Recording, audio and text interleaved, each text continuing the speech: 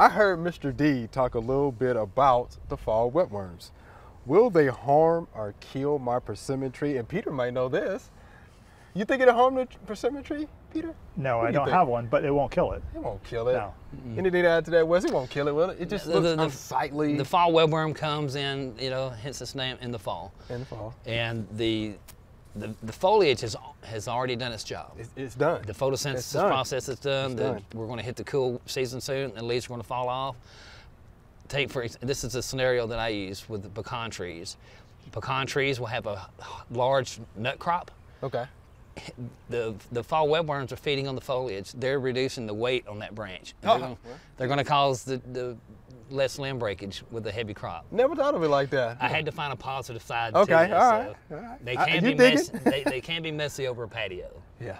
That I know for sure. Yeah, they just look unsightly if you can reach it. You know, you can open the web up, let Mother Nature, you know, take care of that. I think I told you earlier I was climbing my tree, my pecan tree in my backyard, doing some fall pruning, and I knew there was bees up there, and inside that web of the caterpillar was a large yellow jacket nest. I didn't panic. I just left the tree, and I'm going to let the wasps do their thing. They're feeding on the caterpillars. It's a natural process. It is a natural process. All right, so it will not harm your persimmon tree. Okay, just looks unsightly.